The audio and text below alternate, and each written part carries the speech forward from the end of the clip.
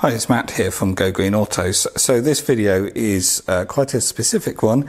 It is about the ground clearance on electric vans. So I have been asked about ground clearance a few times, and again this morning. So while I'm taking some measurements this morning, I thought I might as well document this and make it into a YouTube video because I'm sure I'll get asked again.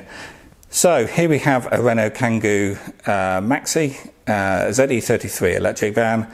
And most electric vans are like this, where they were originally a diesel and then they've adapted the electric powertrain to fit inside that existing body shell. So sometimes the battery packs do hang down a little bit lower than the exhaust pipe would do on a diesel. And obviously they fit the battery pack around the cavities where the exhaust and the diesel tank would have gone. Here we have a Nissan ENV200, and this has got the 24 kilowatt hour, and this one is the lowest of the bunch. So on this van, the battery pack is sort of underneath the driver's seat, going along to middle of the sliding door, and you can see it hangs down by a few inches there. And at its lowest point at the front here, there is a metal bracket supporting the underside of the pack, and that is 14 centimetres, which is 5.5 inches. Next we'll look at the Peugeot Partner or Citroën Berlingo 22 kilowatt hour van. So on these, the battery pack is at the rear, so it's split in two sections, so it's very much where the exhaust silencers and the diesel tank would have been. And on these, the battery doesn't protrude much lower than the sills anyway. Actually, it doesn't protrude any lower than the rear suspension. So we're looking at only a centimetre more than the weld, the pinch weld on the sills there. So we've got a clearance of 20.5 centimetres, which is 8 inches. Don't have a diesel van to compare it with, but I suspect an exhaust will sit probably as low as that anyway, so probably no difference on these than the diesel version. So next let's look at this Kangoo ZE33. So this one is the Maxi version, but the standard ML20 wheelbase version and the previous generation 22 kilowatt hours all have the same ground clearance. So on these vans, the batteries are mounted at the back, just in front of you, the rear wheels there, and it does hang down a little bit lower, but only an inch or so lower than the sills. And at its lowest point, which is at the front of the pack, you've got 19 centimetres clearance.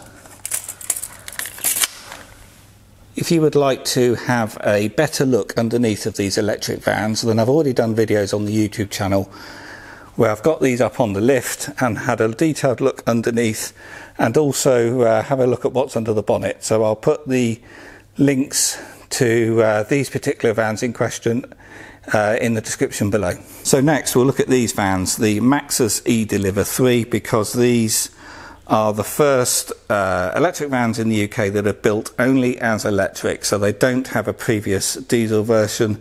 So the chassis is built just for electric powertrains only. These vans are quite similar to the Nissan ENV200, slightly larger payload and slightly larger cargo capacity, but a very similar sort of size van and very much the ENV200 competitor. So we've got plastic sills here, and then if we get down and have a look underneath, we can see nothing hangs down. In fact, the battery pack is 3 or 4 inches higher, maybe 5 inches up in there, so well protected, nothing protrudes at all. And the lowest point on these is the sills. So the distance from the ground to the sills is about 21 centimetres. It does raise up at the back because obviously the van is unladen at the moment and there's no weight on suspension. But yeah, we're looking at 21 centimetres, which compared to the ENV200 is an extra what was that, 14, so an extra 7 centimetres ground clearance. So if I look where the battery pack is and measure that, that is about 25 centimetres, which is 10 inches off the ground.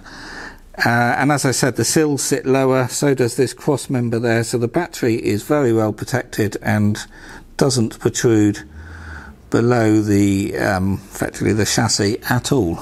So yes, on these quite a bit more ground clearance, and that's just simply because it's built to be electric only, and obviously with electric, if that battery pack is up high, there's nothing else underneath. So with a normal van, you will still have an exhaust hanging down a little bit lower than the other components anyway. So yes, if you want maximum ground clearance, something that's ground up electric and only electric is going to have the greatest ground clearance. So that's it. If you found this video useful, please do click that thumbs up on YouTube, because that really does help other people find the videos, and do subscribe and keep watching, and more EV videos coming soon.